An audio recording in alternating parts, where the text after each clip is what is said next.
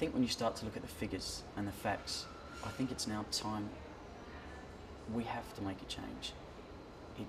It comes down to every person, and the planet needs a hand. It needs us. It scares me, and I guess when I think of what we can do, it just takes everybody to do a little bit. And I get quite excited because the ability to save the planet is up to us. So it's my voice, it's the person next to me, it's what we do right now that can save the planet. So the reason that the Prince's Rainforest project is so exciting, I feel, is because it's about all of us coming together and making a difference. I think what role we play is showing everybody that it's up to everybody to make a change.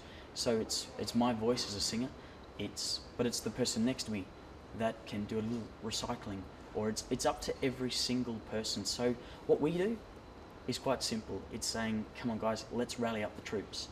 We wrote a song for the Prince's Rainforest project, and Breathe is all about saying, what can we do? And it comes down to the motivation of every individual person. And as it says in the song, what you do has an effect on everyone. The planet's in our hands. Okay, what can we do? It's really simple. Care. Care. Sign up on the Prince's Rainforest project. Be aware.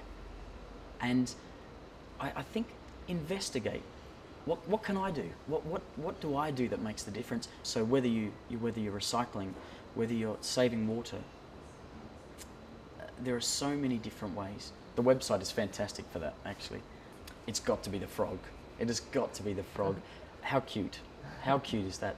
I think when you look at the rainforest, there's so much diversity there. And there's so much we don't know about the rainforest still. You know, when we're losing species every day from logging and slash and burn, I think at the moment it's the frog, but I'd love to get in there and have a good look. I thought about this long and hard, actually, and I think it's got to be Breathe, because I see this little frog really as representing a champion, someone that's really putting the forest and the planet first. So I'd like to think his name is Breathe.